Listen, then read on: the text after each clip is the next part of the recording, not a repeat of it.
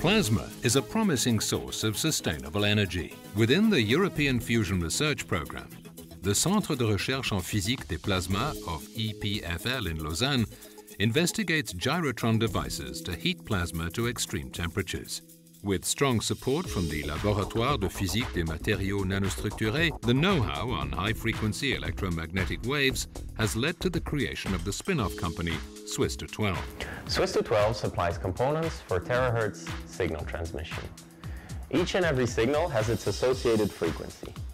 Low-frequency signals, such as radio waves or microwaves, and more generally in the domain of electronics, can be channeled by using common copper cables or antennas.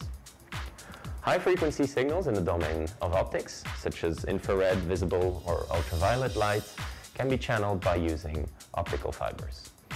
In between these two regimes lie terahertz signals that cannot be transmitted with either one of these conventional technologies. So this is where Swiss-12 supplies the equivalent of cables and antennas that solve the problem of terahertz signal transmission. Numerous prizes and grants and a place in the EPFL Science Park have provided all the ingredients for Swiss-12 to be a success.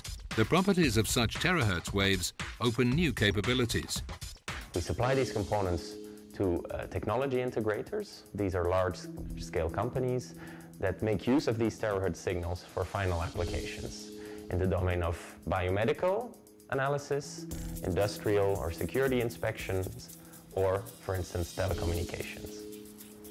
Harnessing terahertz-based technologies has the potential of becoming a game-changing opportunity on a global scale. By the end of 2013, Swiss-12 will employ 9 staff and is expected to grow to around 60 in the next 5 years.